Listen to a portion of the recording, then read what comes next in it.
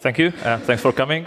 So this is going to be a rather non-technical talk. I want to talk about what we broke last year in KDE PIM and what we are going to break next year.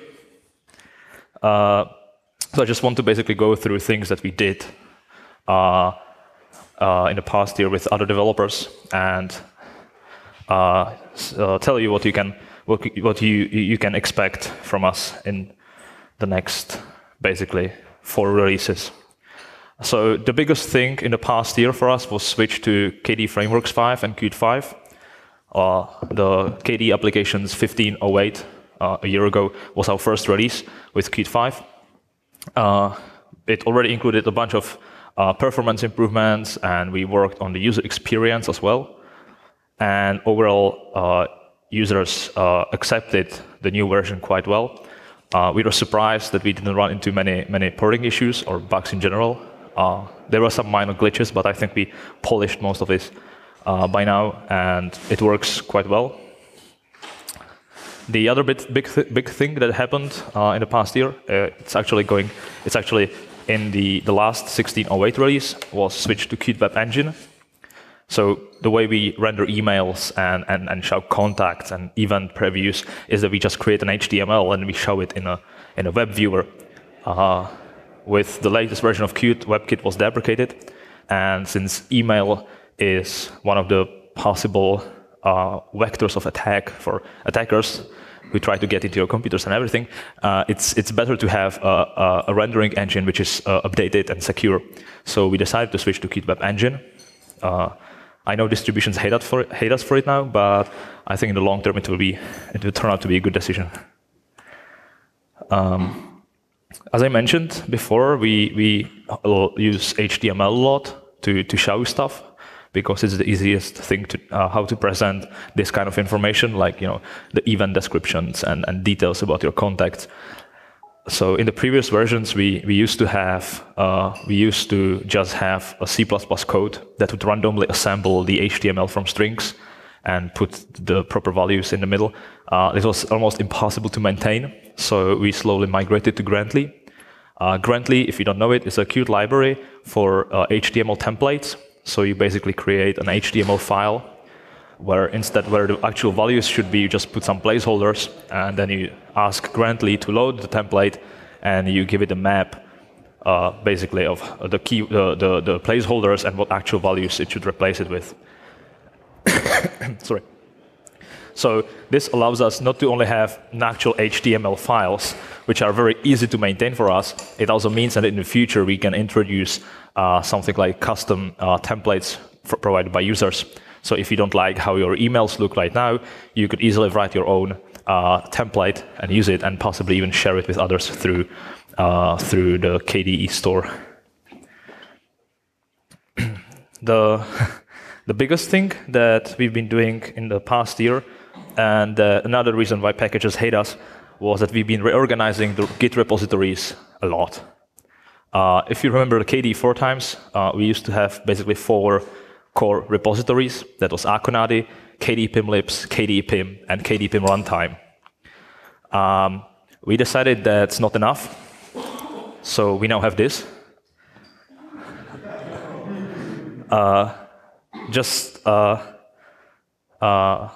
As a matter of fact, this is around 60 repositories of KDE PIM code. The entire KDE frameworks are around 70 repositories.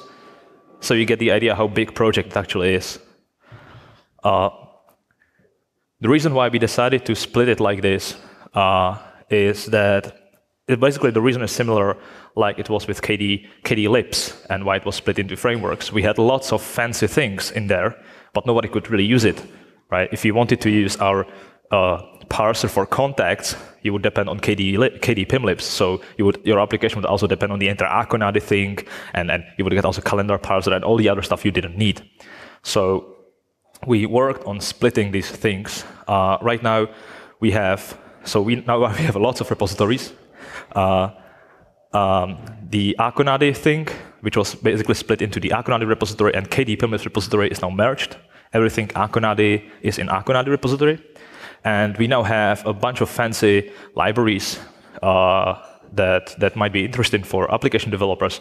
We have KCalCore, KContacts, and KMIME, which are libraries for parsing vCards and iCals and email messages. And you can use them standalone, and they have very, very little dependencies.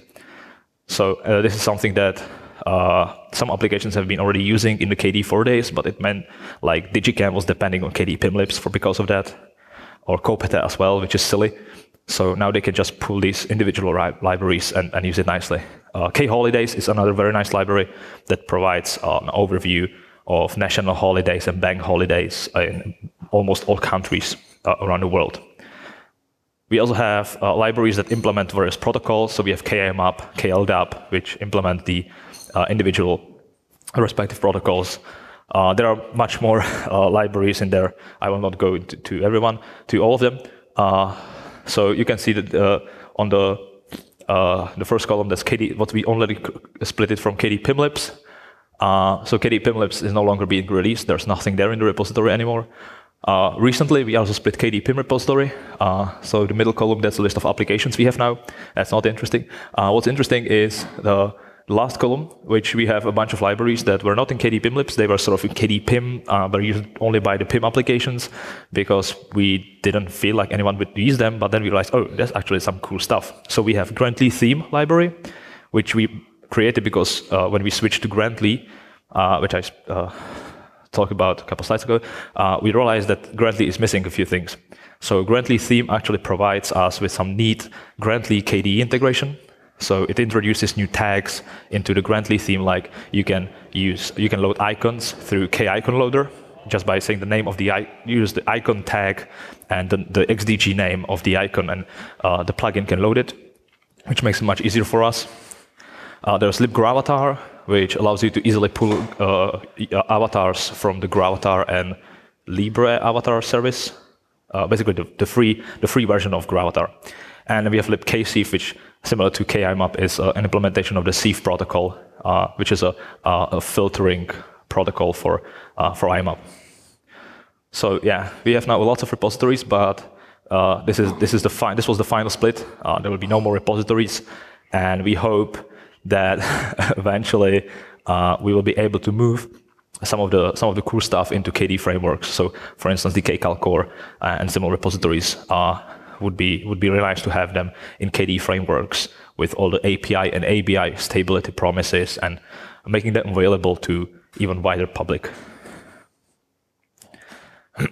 Now to the individual programs that we worked on. So obviously KML is probably the most important part. That's where most of our focus goes on in the terms of application development. So we have improvements in accessibility. There was a long-term complaint that the accessibility of KML wasn't very good. Now we have text-to-speech integration, so you can actually listen to your emails, either because you want to or because you can't read them. We have some really good performance improvements when it comes to threading. So if you follow some flame war heavy mailing list and you give lots of very deep threads, it takes forever to open. So we now have a caching for the threading, so we don't have to calculate how the emails goes to the threads, and we just load it from a file, and it's much faster. Some really tiny useful features which are very well hidden in the settings, but if you can find them, you actually figure out that we can do lots of clever things now. Like, for instance, if you have the problem like I do, I have a bunch of email identities, right? So I have my work account, my @KDE account, my personal email, and I constantly keep sending emails to people from the wrong identities. So in KML now, you can actually bind or choose that if you are sending email to a specific domain, that we should use some specific identity for that. That means, for instance, if you can choose that if you are sending an email to @kde.org address, you always want to send it from your @kde.org address, so that you don't accidentally send it from your work account or personal account. The nice things we've seen in a couple months, maybe the last 2 months, was a tiny influx of new developers, like occasional contributors. I think there were 2 or 3 guys who sent random patches, improving improving the search and stuff like that. Lauren also spent some time on Aggregator. Aggregator is our RSS reader, which has been neglected for a very, very, very long time. We also switched to Qt Web Engine as everywhere else, but that is still being worked on. We have lots of bug fixes in there. As I say, we basically haven't fixed anything there since the switch to Qt 5, and up until now, so the last release of Aggregator is pretty good again. And yeah, it was also one of the places where we saw 1 or 2 people stepping up from the community and contributing some improvements in notifications. One of the things that was most requested in Plasma 5 since the beginnings of Plasma 5 was the calendar integration. So Plasma 5, since the beginning, was on all the fancy screenshots, they were showing the calendar agenda view, but it was always empty because there was no integration with any events backend. So now finally, with Plasma 5.7, I believe, there is an API that allows third parties to provide a plugin that can show data in the Plasma calendar applet. And with applications 1608, so the last release of KDE applications, the KDE PIM suite also ships the plugin that will feed your events from KOrganizer into the Plasma applet. Right, and this is probably the biggest project that is happening now in KDE PIM. EasyGPG is actually funded by the German government for us to work on. The idea is to get encryption and mail signing to normal people, normal users, people who don't know what cryptography is, what asynchronous encryption means, asymmetric cryptography means, what keys are. So the idea is to make this easy for them, basically transparent. Don't bother them with crypto algorithms and keys and key sizes. Just make it as simple as possible. Currently, we are in phase 1 of this project. What we have right now is when you create a new account using the account wizard, you can also choose if you want to enable mail signing and mail encryption by default. And if you do so, in the next step, we will just use the name and email you already provided, and we generate a new key pair. We just ask for a password, and then we automatically publish the email to the new GNU-PG key service. And this all happens basically without the user having to understand any of the things behind this. And we also set the keys to the identity which is created for the user. And so when users try to send their first email, the email will automatically be signed. Then we also improve encryption. So when you are sending email to someone, you need their public key so you can encrypt the email that you are sending to them. This also meant for users to actually either know that they need a public key, or they would have to know where to go and find the key if they didn't have it. So we also improved on that. Now when you type in a recipient address into the composer window, we simply ask the GNU-PG key server fetch the key if it's available, and we show a little hint saying we will send the email encrypted to this user. And the user can just, the sender, you can just decide like, I don't want to encrypt really, and you can disable it. But by default, you basically can send encrypted email to everyone without having to care about all the key stuff. The encryption for now is disabled by default. You have to enable it manually. But once we have some more stuff in place, we will enable it by default. This is all building on the TOFU concept, so trust on first use, which means that basically you don't need to go to signing party to get your keys verified, because only geeks do that, normal people don't. So we based on the idea that if you receive a certain amount of emails from the same person using the same key, then the key can be trusted. And the more emails you receive, the more we trust that key. And we built on this. So basically, now when you get an email, you will most probably get a yellow frame around the email saying this key has unknown validity, or we could not verify validity of this key. What does that even mean, right? So we just say this email was signed, and we believe that it was sent by the right person. So the people don't really have to be confused with this terminology.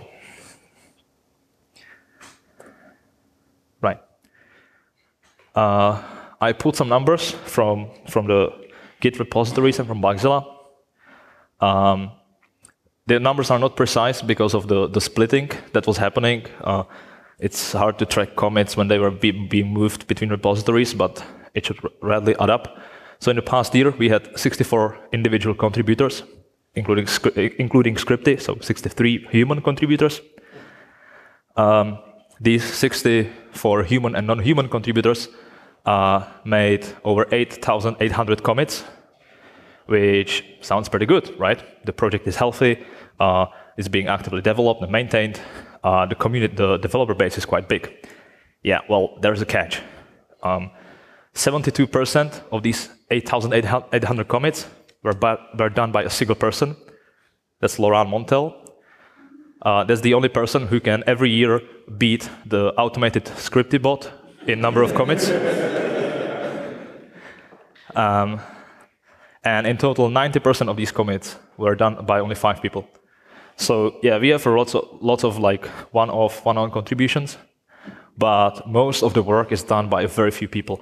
And you saw how many repositories and code we have.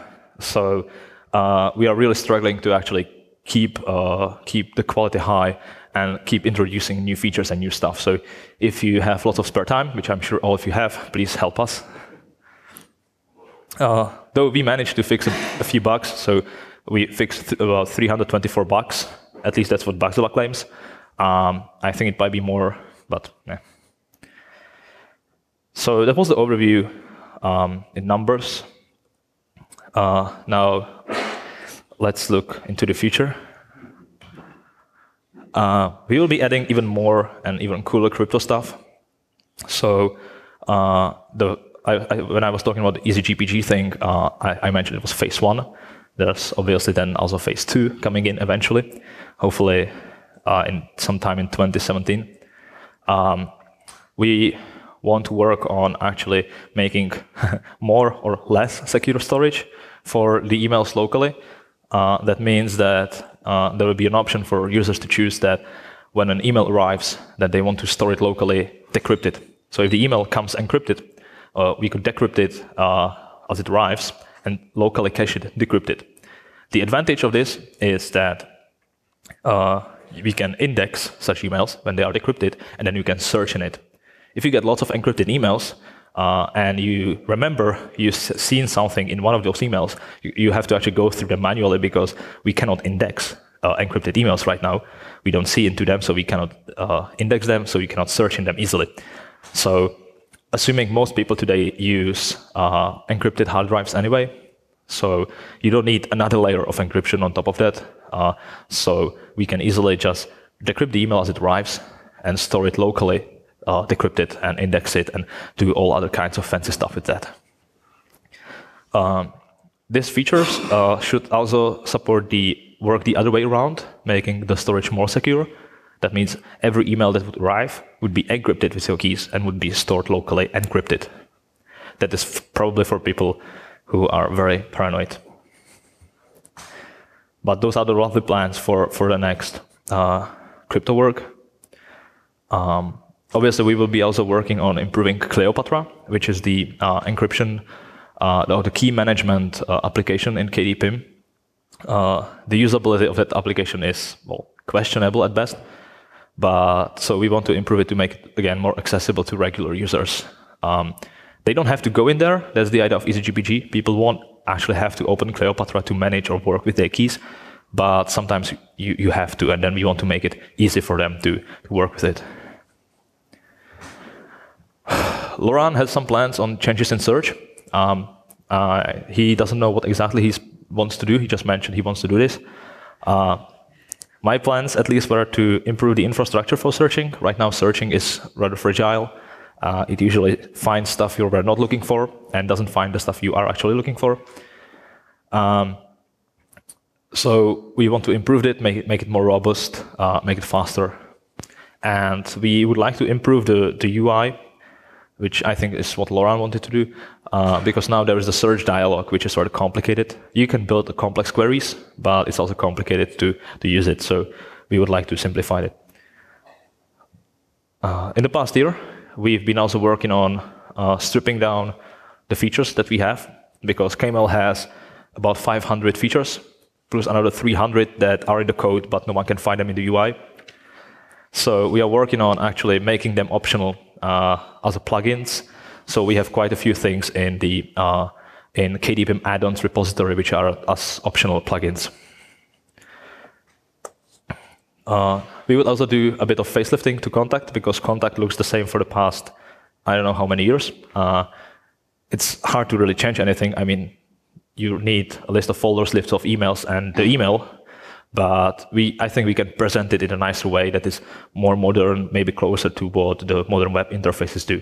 So we would like to look into this as well, and we would like to streamline the account creation and account management. Right now, your accounts are basically split into like 3 places, and in each place you configure something slightly different.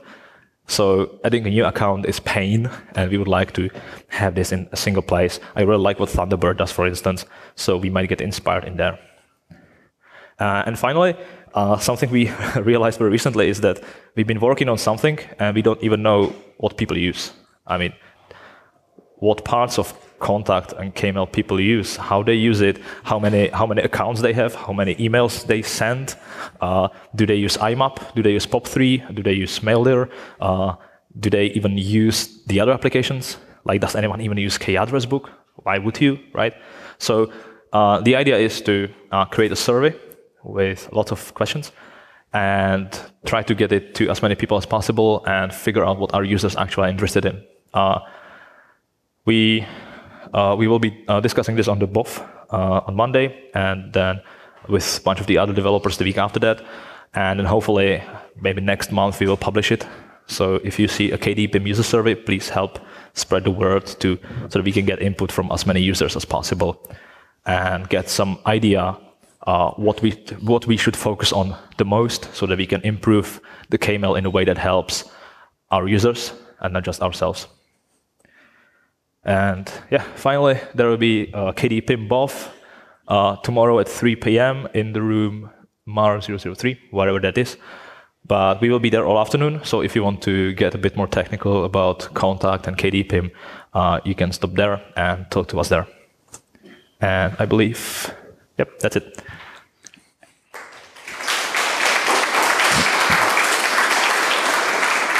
Thank you.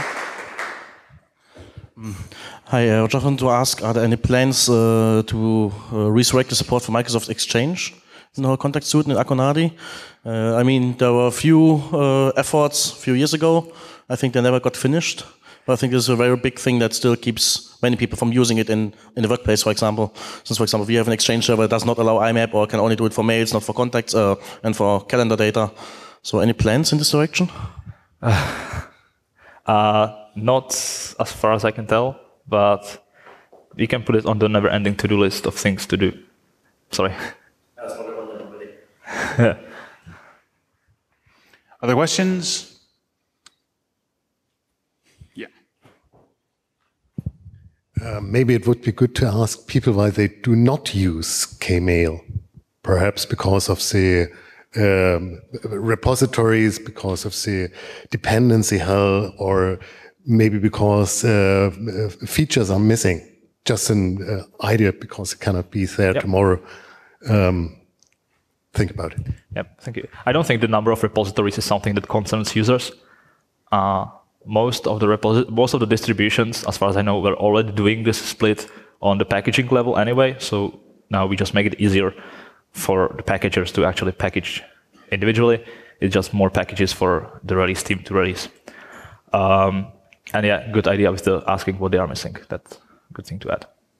But I'm sure we have all the features already. Just nobody managed to find them yet. Dan, I'm a packager. I hate you guys. But we are done. No more splitting. And that makes me very happy. Thank you. Yeah, I'm a packager too, so yeah, I hate myself as well.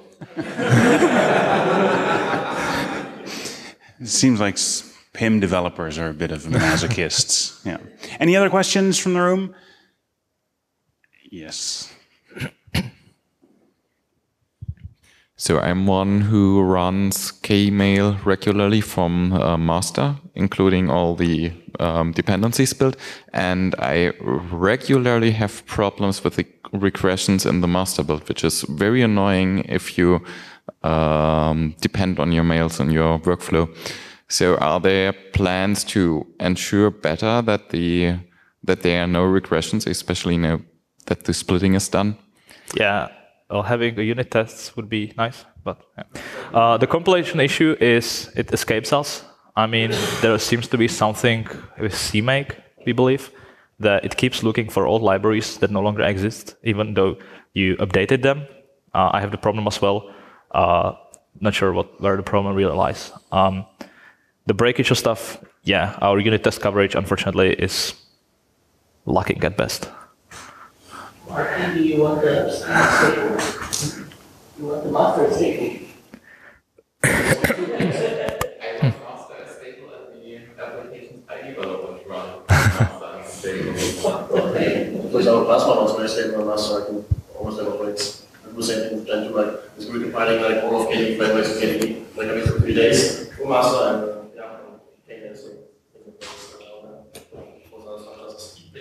yeah, I think we are still in the phase where we keep doing bigger changes, which tends to break, while Plasma and frameworks now doing like smaller incremental changes. Yeah, so it's much easier for me to break things now than I can change things like really big changes. There are still a few in the pipeline, so there will be some more instabilities in master for at least the next half a year.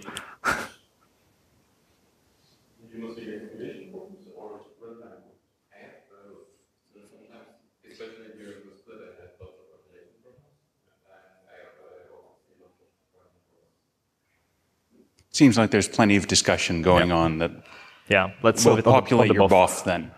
If there are no other questions, let us thank the speaker. Thank you.